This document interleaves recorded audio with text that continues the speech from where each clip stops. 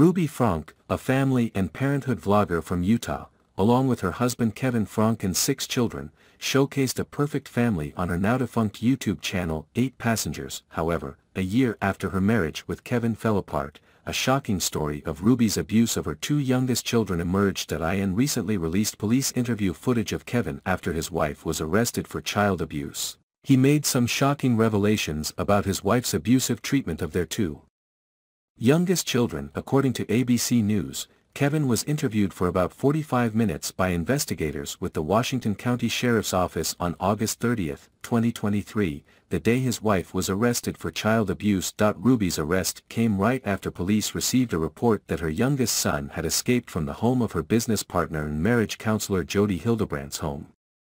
According to the report, the 12-year-old boy had climbed out of a window and knocked on a neighbor's door to ask for food and water. Officers initially considered Kevin as a suspect, but body camera footage shows him revealing his whereabouts while his ex-wife and Hildebrandt abused his children.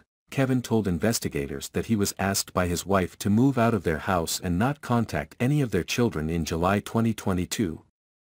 He said that this was due to his own addictions and help he needed with adult films. In the footage, Kevin appears upset and dismayed as investigators describe his children's conditions and the evidence of abuse. With no evidence tying him to the case, he was cleared as a suspect.